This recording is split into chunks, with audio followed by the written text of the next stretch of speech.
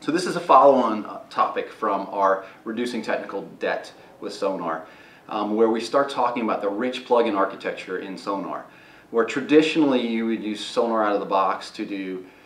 rich analysis and visualization of technical and code quality metrics. With a Java stack, you can actually extend that to many more languages,